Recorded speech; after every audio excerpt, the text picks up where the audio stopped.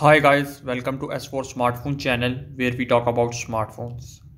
In this video we will talk about Nokia could launch various devices in 2021.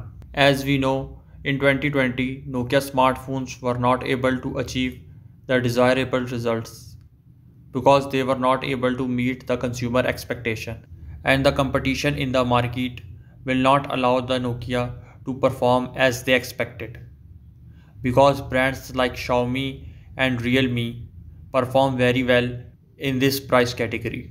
But it could be possible that they could launch various devices in the first quarter of 2021. The first device that could launch in 2021 is Nokia 1.4. This is the entry level device from Nokia and comes with Android Go edition. The second device that they could launch in 2021 is Nokia 7.3. This is the upgraded version of Nokia 7.2 which was launched in 2019. This device comes in two variants, one is 4G and other is 5G.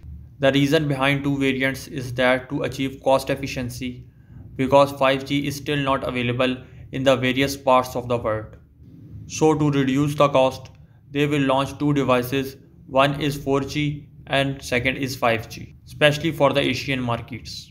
The third device that could launch is Nokia 6.3, which is the upgraded version of Nokia 6.2 which was launched in 2019. This Nokia 6.3 also comes in two variants to reduce the cost.